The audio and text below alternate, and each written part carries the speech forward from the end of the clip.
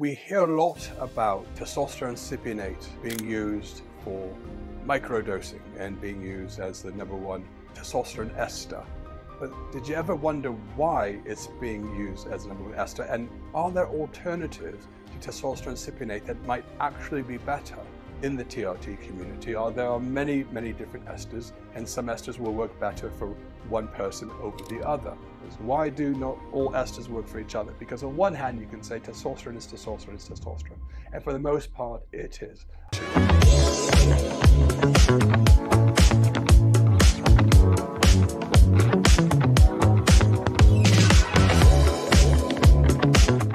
So one of the things I hear all the time throughout the TRT world is that the #1 testosterone, the #1 go-to is testosterone cypionate. Now, firstly, you've got to understand what is an ester of an injectable testosterone. Is a testosterone with a fatty acid chain attached to it.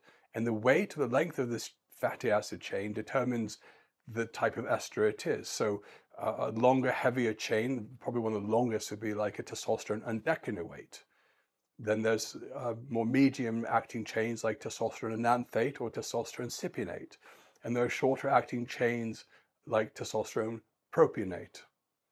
Each have their own benefits and are metabolized in their own unique way.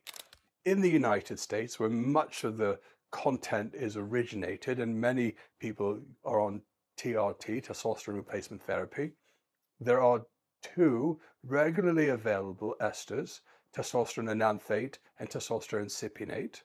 A little bit less available would be testosterone undecanoate in the form of a VEED, or testosterone propionate, which may no longer available in commercial form. And so at compounding pharmacies, testosterone propionate has been made in various strengths, but is not as common and can be quite expensive, especially when many compounding pharmacies aren't necessarily using that particular ester. And then some compounding pharmacies may make combination of esters with testosterone propionate. And in the United Kingdom, in the UK, there's been a big push that introduced testosterone cypionate through unlicensed products, which isn't a bad thing. It's just another way in which in the United Kingdom, in the UK, we're able to legally, legitimately get testosterone cypionate into the market. Now, what people need to realize in the TRT community there are many, many different esters, and some esters will work better for one person over the other. At BMH, at our clinic, we have all different esters available. And again, it has to be the one that works best for you. However, what we are seeing are some patients who are having trouble getting cypionate from other clinics and other pharmacies because testosterone cypionate is an import to the UK, and it's imported either in ampoules or in multi-dose vials. The multi-dose vials are imported from the United States, and they're very expensive to import because everyone who gets involved from the manufacturers will sell it to a US wholesaler. The US wholesaler interfaces with a UK wholesaler. And when they sell from US wholesaler to the UK wholesaler, the price goes up about 4 times or more of what you would expect to pay at your local CVS or Walgreens, your local pharmacy in the US. And so when it finally arrives in the UK, it's a much, much higher price than you would expect. The issue with multi-dose vials is that you've got all of your different testosterone in one container. That one container is your whole lot for the month, maybe 2 months, maybe 3 months. If you drop that, you break it, you're going to have to replace the entire 2 or 3 months. So there's an alternative testosterone cypionate that's available in Europe, and those come in ampoules. And the concentration of those ampoules are anywhere from 250 milligrams in 2 milliliters of solution in a single use ampoule, or 100 milligrams in 2 milliliters of solution, solution being an olive oil type oil or excipient. So those are some of the differences. In the US, the cypionate is normally produced at either 1,000 milligrams in 10 mLs or 100 milligrams per milliliter. And it usually has cottonseed oil as the oil excipient with usually a benzoyl alcohol and a benzoyl benzoate. in particular Cypionate, has the ability to potentially crystallize if it's not stored at room temperature. So do not put your Cypionate in the fridge, in the freezer, or in cold temperatures, because you will crystallize, it will form crystals in it. And that can cause you to have to essentially remove the crystals from solution by heating up the Cypionate. That's one of the problems with testosterone Cypionate. It's a bit sensitive to temperature changes. We don't find this happens as often with the ampoules, because it's one ampule, one dose, you use it and then you discard the rest depending on what your dose is. So there seems to be a real love affair with the multi-dose vial, especially in Europe and especially in the UK. And what we have seen is there are pros and cons to the multi-dose vial, especially in light of what some people are doing called microdosing. So using a small, more frequent dosing. And what I mean by that is we've seen prescriptions anywhere from 10, 15, 20, 25 milligrams a day of a testosterone ester, to 50 milligrams every other day, to every 3 days. There are different variations for it. So if your ampule of testosterone comes in 100 milligrams per 2 mils, then you inject 2 mils, okay? And these 2 mils is the size of your injection, and you would do this every 3 days, every 5 days, every 6 days, depending on what you're prescribed. So where does this leave testosterone propionate? And there's this myth around testosterone propionate. I want to bring back to one other ester that's available in Europe, and that's called Sustanon, Sustanon 250. And this is one of the actually around the world, it's one of the most popular esters there are. The problem is, in the TRT community, Sustanon is not readily available. It's not licensed. It's not a licensed product in the United States. So that means no one's gone and sought out FDA approval for Sustanon. But it is approved, equivalent to the FDA, in the UK, in most countries in Europe, in Australia. Sustanon is available. Sustanon's format or packaging that it's available in is 250 milligrams per 1 ml. And you might be interested to know that it was at one time manufactured as well as 100 milligrams in 1 ml. So then you had some options in dosing, but the manufacturers discontinued that around 2013. Between 2011 and 2013, they discontinued the 100 milligrams per 1 ml. And so now, at least in the UK, the only licensed Sustanon is 250 milligrams in 1 ml. And patients will use this at all various doses, using what's prescribed and discarding the remaining. And why discard the remaining? Because it's not safe once an ampule is open. You're open to the air, and that you risk the potential for it to be contaminated. And you wouldn't want to have some form of sepsis or bad infection as a result. So you have to be very careful with opening up an ampule, how you open it, and what goes behind that. So again, that's Sustanon. Within Sustanon, and the reason why I mention it, there are 4 different esters. Okay, there's testosterone propionate, there's testosterone phenylpropionate, there's testosterone isocaproate, there's testosterone decanoate, are your 4 different esters of various degrees. A lot of people will use a Sustanon injection and say, well, not a lot, but there are some patients who will use the testosterone called Sustanon and say or complain that it burns and stings or causes post-injection pain. And one of the reasons is not the testosterone propionate. And I think testosterone propionate has been falsely blamed as the PIP inducer, post-injection pain inducer, in Sustanon, or at least it's been considered the cause of the post-injection pain in Sustanon. And that couldn't be, well, it could be further from the truth that testosterone propionate causes pain. Because in the right formulation, you're not going to get testosterone propionate causing pain. So getting back to Sustanon, we believe, and we've seen because we've helped thousands of patients with TRT and hormone replacement treatment. And one of the areas where some patients will complain of post-injection pain and others won't complain at all, or they'll notice some post-injection pain in the beginning of the treatment, and then as time goes on, they become used to it and they don't notice any more post-injection pain. But for those patients who it becomes completely intolerable and disruptive to their quality of life, then we have other options. And some of those options are testosterone cypionate, which gets imported from Europe, or testosterone cypionate in a multi-dose vial. But we also have testosterone enanthate, which is another option, but the enanthate that is available, and that's another option, testosterone enanthate, I didn't talk about that. That's also available in 100 milligrams in 1 ml, and that has peanut oil or arachis oil that causes pain. And that's probably one of the reasons why Sustanon causes pain. It's the formulation.